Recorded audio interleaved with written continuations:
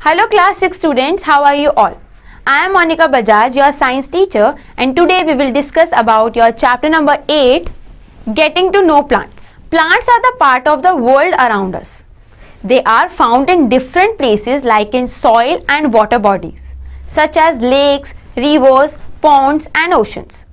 Without plants, life is not possible on Earth. There is a large variety of plants on Earth. Scientists have estimated that there are over 3 lakh species of plants. Out of these, some plants are big and some are small. Classification of plants. Most plants are classified on the basis of their size and structure into the following 3 types. Herbs. These are plants which are usually short and may not have many branches. They have soft and flexible stems. The color of the stem is green. Cabbage, tulsi and coriander are some examples of herbs. Second one is shrubs. Some plants have the stem branches out near the base of the stem.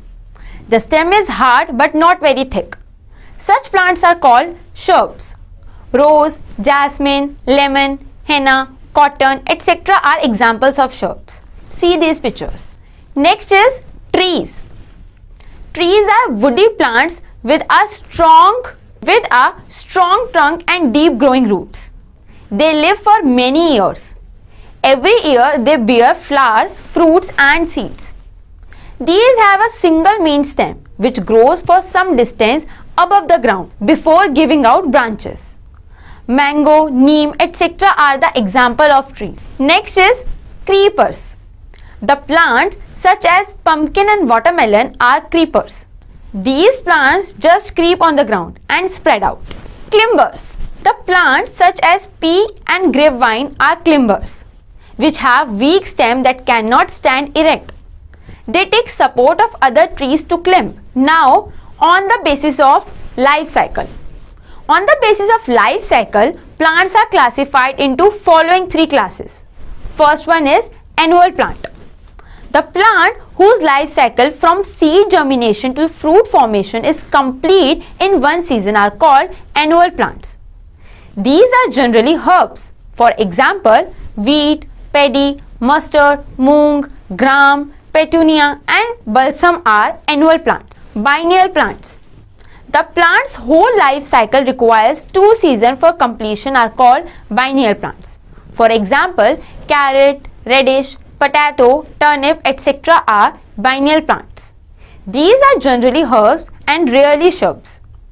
Biennial plants have only vegetative parts, leaf, stem, during the first season and they produce flowers and fruits in the second season. Perennial plants. The plants whose life cycle runs for more than 2 seasons are called perennial plants. For example, trees of neem, guava, jamun, babool, palm, etc. are the examples of perennial plants. Parts of a plant. A plant has certain parts with their specified functions. Roots, stems, leaves and flowers. The non-green underground part of the plant is called the root system. The green part of the plant above the ground is called shoot system, which consists of stem, leaves, flowers and fruits. Root system. The part of the plant which remains and grows underground is called root system. Roots always grow towards moisture and gravity and grow away from the sunlight. Types of root. There are 2 types of roots, taproot and fibrous root. First one is taproot. Taproot system. When a seed germinates, a root emerges from the seed. This is called main root. From this root, branches emerge. The main root grows deep into the soil. Such a root system is seen in plants like bean, mango and pea. Now second one is fibrous root system. In plants like maize, a cluster of roots arises from the base of the stem. The root formed first dies. The cluster of the root is thin and fibrous. There is no main root. Fibrous root spread out in the soil giving support to the plant. Wheat, maize, millet, etc. have this type of root system. Characteristics of a root. The root is a part of a plant which usually grows below the ground. It generally grows from the radicle of the embryo of seed. It grows always toward moisture and gravity. It grows away from sunlight. It does not have nodes, internodes, flowers, fruits and seeds. It fixes the plants firmly in the soil.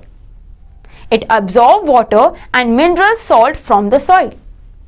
Let's see an activity. Aim of the activity: to show that the roots anchor the plant in soil.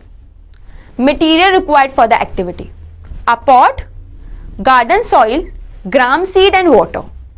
Procedure of the activity: take a pot filled with garden soil, place a few gram seed in it. Water it daily for about a week. After a week, when seeds grow, try to pull out the seedlings from the pot. How much force did you need to pull it out? Keep the pot for another week. The seedlings grow into small plants. Now try to pull a plant from the pot. How much force did you need to pull the plants out this time? Observation of activity: more force is needed to pull out the plant second time. This is because the root of the grown up plant is bigger than the root of the seedlings and has grown deep in the pot. Conclusion of the activity: it is concluded that roots anchor the plants firmly in the soil. Let's see another activity. Aim of the activity: to show that roots absorb water.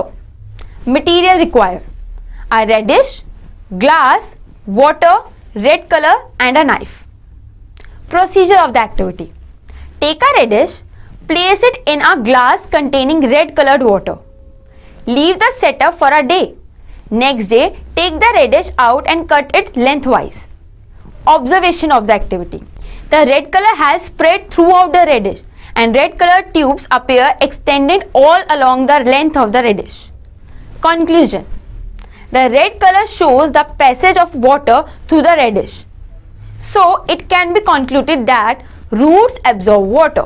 Let's see another activity. Aim: to show that roots bind soil particles together. Materials required: 2 baskets, polythene, hardened soil, bean seeds and water. Procedure of activity: take 2 baskets and spread polythene in them. Now fill the basket with garden soil. Sow some seeds of bean in the basket A and leave the basket B bare. Water them daily for 1 week till the seed germinate and seedlings grow into small plants. Now place both the basket inclined under the tap. Let the water fall over them with same force. Observation: very less soil is washed away from the basket A while much soil is washed away from the basket B. Conclusion of the activity: the result clearly indicates that roots bind the soil particles together.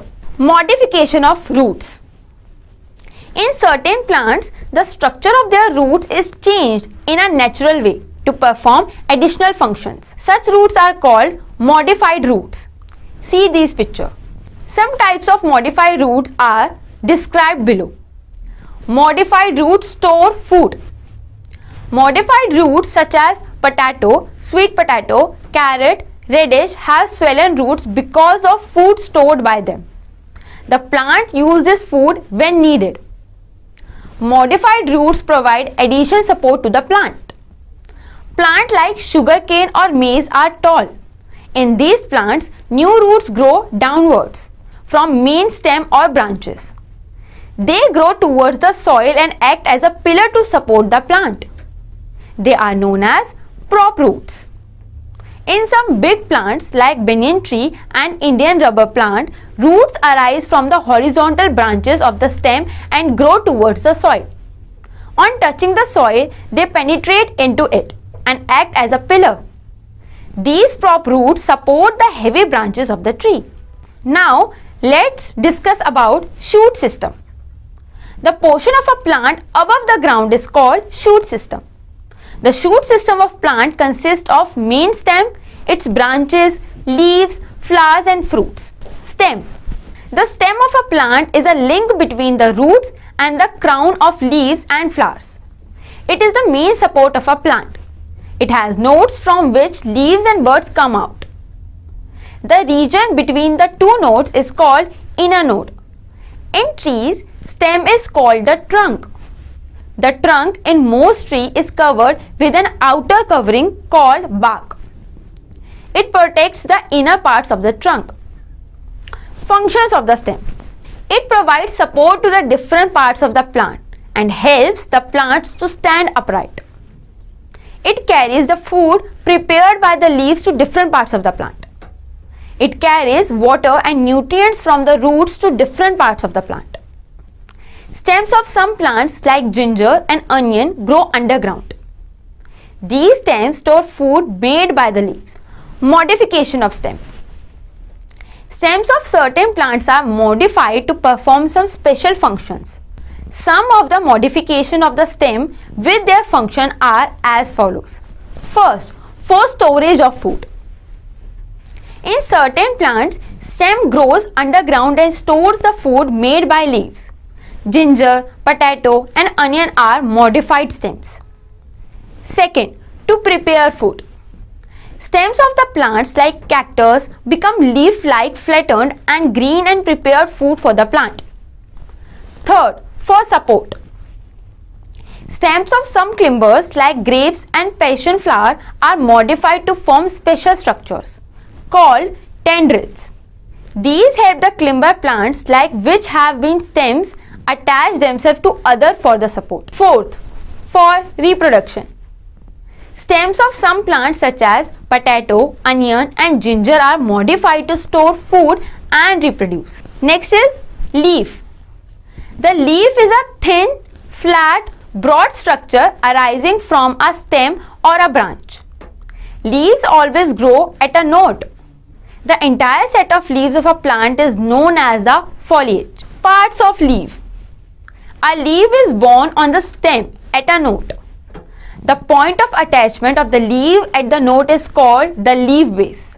It usually has a stalk called petiole and a pair of very small leaves at a base of the petiole called the stipules. The large surface of the leaf blade or lamina is well adapted to absorb sunlight and carbon dioxide for photosynthesis. The end of a lamina joining the petiole is called the leaf base. It has a thick midrib in the center. See this picture of leaf. On either side of the midrib, thin veins branch out. These veins in turn divided and subdivided to form a fine network of veinlets, which keeps the leaf in expanded form. The veins transport water and mineral to the leaf and take away food made by leaves. Types of leaves. The design made by veins in a leaf is called leaf venation. In some plants, midrib branches out to form a network of veins on both sides. Such a venation is called reticular venation. If the veins are parallel to each other, the venation is called parallel venation. Functions of leaves. Leaves make food for plants by a process called photosynthesis. Leaves require water and carbon dioxide from air. In the presence of sunlight and a green pigment present in the leaves, chlorophyll, food is prepared by leaves. Oxygen is given out in this process. This is the equation of this process. Carbon dioxide CO2 and water H2O gives food and oxygen O2 in the presence of sunlight. Plants breathe with the help of their leaves. Tiny pores are called stomata, are present on the surface of the leaves. The exchange of gases take place through stomata. This is the picture of a stomata. Plants give out extra water from the leaves in the form of vapor through stomata. This process of loss of water in vapor formed through the leaves is called transpiration. Transpiration helps in keeping the leaves cool. In some cases, leaves are modified to store food as in onion or reduced to spines to reduce water loss as in cactus, or modified to trap insect as in pitcher plant. Modification of leaf. Like roots and stems, leaves of certain plants are also modified to perform some special functions. Some of these modifications are as follows. First, for support. In some plants like pea plant or gloriosa, leaves are partially or fully modified into leaf tendrils, which help the plant climb a support. Second, for protection. In some plants like cacti, pineapple, etc., the leaves are modified into sharp, pointed structure called spines.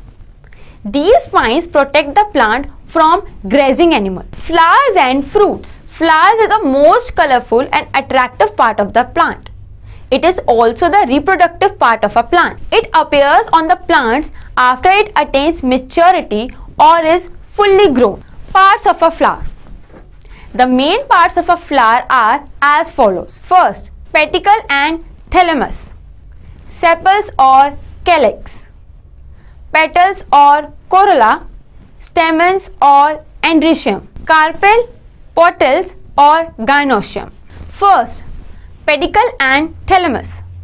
The cylindrical portion by which a flower is attached to the stem is called the stalk or the pedicle. In some flowers, the pedicle swell up or flattens to bear the other parts of the flower. This is called thalamus. The rest of the part of a flower are arranged in circle are called hoods. Second is sepals or calyx. It is the outermost green color ring. They protect the flower in the bud state. It manufactures food and supply it to the other floral part. Third is corolla or petal. These are usually bright in color, scented and attract insects, which is in turn help in pollination. Petal is also called corolla. Fourth is stamens or androecium. It is male reproductive organ. The yellow knoll is called the anther and the stalk is called the filament. The anther and the filament are connected by a connective tissue. Each anther lobe has two pollen sacs, which are filled with pollen grains. These pollen grains take part in reproduction. Fifth one is carpel, pistil or gynoecium. The innermost wall of a flower consists of the female reproductive part. This is also called gynoecium. It consists of three distinctive parts, namely the stigma, style and ovary. The lower swollen base form the ovary, which bears the ovules. Each ovule is a female gamete. The ovary extends into a cylindrical long stalk called the style, which ends into a flat sticky portion called the stigma. Let's see an activity. Aim of the activity: to study the structure of a stamen. Procedure of the activity: collect different types of flowers, remove sepals and petals. Study the shape and size of stamen. Take a stamen and tap it on a glass slide. Observation: you can see some fine particles on the slide. Conclusion of the activity: these are pollen grains. They are the main gametes of plants. Let's see another activity. Aim of the activity: to study the structure of an ovary. Procedure: take a complete flower and remove its sepals, petals and stamens. Place the pistil on a slide and cut the ovary longitudinally, lengthwise as shown in figure. Draw its label diagram. Take another flower, take out the ovary and give a transverse cut. Use a hand lens to study the detailed structure of ovary, that is, the number and attachment of ovules. The number of chambers in ovary. Draw its label diagram. Observation and conclusion: ovules are round structure. They are attached to a tissue called placenta. They contain female gamete. Functions of flowers. Reproduction: a flower is the organ of reproduction in place and leads to the formation of fruits and seeds. Sources of food: A. Nectar from flower is used as a food by insects. B. Cloves, long, are obtained from the dried, unopened flower buds of clove plant. Ornamental value: flowers are grown in gardens, residences and along the roadsides. They add color to the surroundings and purify the environment with their fragrance. B. Cut flowers are used for bouquet and interior decoration. Pollination: flowers are developed into fruits and form seeds by the process of pollination. The transfer of pollen grains from anther of a stamen to the stigma of the pistil is called pollination. After pollination, ovules changes into seeds, and ovary grows and develops into fruit. Fruits are the seeds bearing structure of the flowering plant. Our fruit is actually a ripened ovary and seeds are ripened ovule of flower. Let's quick revise Reader's Digest.